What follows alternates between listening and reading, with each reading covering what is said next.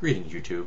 As I've mentioned before, I'm a child of the Cold War, and as such, I had a certain affection for the genre of the post-apocalyptic theme. Whether it was in movies, or books, the occasional TV theme, or cartoons, I loved a good post-apocalyptic story, and I collect post-apocalyptic role-playing games. Well, yesterday I got a copy of the 80s television series Thundarr the Barbarian, and last night I watched 3 of the episodes. Now this is a very goofy post-apocalyptic series set 2,000 years after a catastrophe strikes the Earth. A celestial object passes between the Earth and the Moon, shattering part of the Moon, causing a rift in the space-time continuum as we know it, and the future is a world of super science and magic and mutants. And it's very silly. The animation is subpar. The writing is not great. They overuse certain catchphrases such as demon dogs and by the lords of light. So it has certain He-Man kind of a vibe when it comes to things like that. The stories themselves are very simple.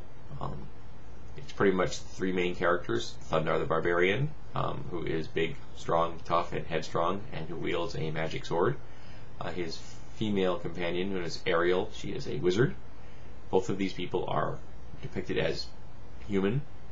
And then they have a companion who is known as a Mock, M-O-K. His name is Ukla, and he is a large, non-verbal mutant who is very strong and is often referred to as being very stinky when he's wet, because he's furry. And they ride around on 2 horses and some kind of mutant horse animal everywhere they go. And they have adventures in the world, and they mostly consist about trying to defeat wizards who are attempting to subjugate the human survivors in the future. And as much as I love this series, there really is this racist undertone. Humans are always depicted as the good guys, and mutant creatures are almost always depicted as the bad guys. It isn't really subtle. There's also a fair amount of misogyny in there, because Thundarr is always trying to quote-unquote save his female companion and prevent her from doing things that he would just do without even thinking, because he's the big, tough, strong, barbarian male.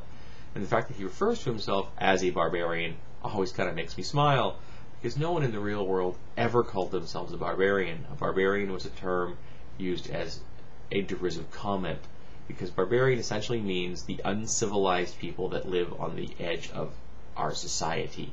It's essentially a way of saying redneck hick, which is okay. The word pagan is essentially saying redneck hick as well, and I'm comfortable with that.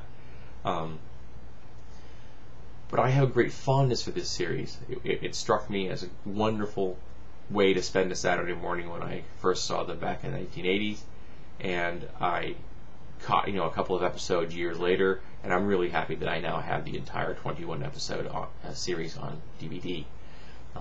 I plan on watching 3 episodes at a time, probably once a week or every couple of weeks, so I can stretch this out over time. Not to mention, I don't really want to watch too many episodes all at once, because there is really a lot of bad 80s animation and such. But as someone pointed out, some of the backgrounds and the set pieces and things like that are interesting. It cannot be taken seriously at all, on any level.